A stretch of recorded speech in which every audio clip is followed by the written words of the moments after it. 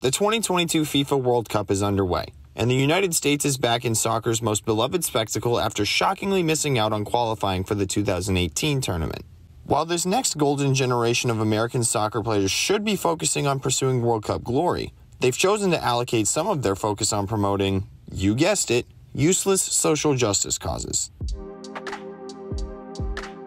The 2022 World Cup is being held in Qatar, a country that has come under fire from the rest of the world for its quote-unquote restrictive social rules. The Muslim nation prevents people from eating pork, drinking in public, or practicing homosexuality, which has predictably caused outrage in the progressive global soccer community.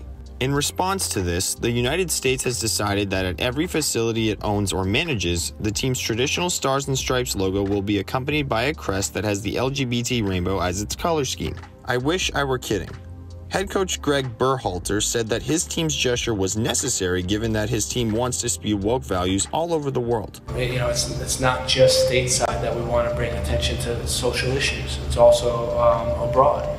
And, we recognize that Qatar has made strides and there has been a ton of progress, but there's still some work to do. While it is highly unsurprising that the U.S. would pull a stunt like this, given that they have a history of ardently supporting anything woke, it's interesting that they aren't promoting eating pork or drinking a beer, but they feel the need to push the LGBT agenda.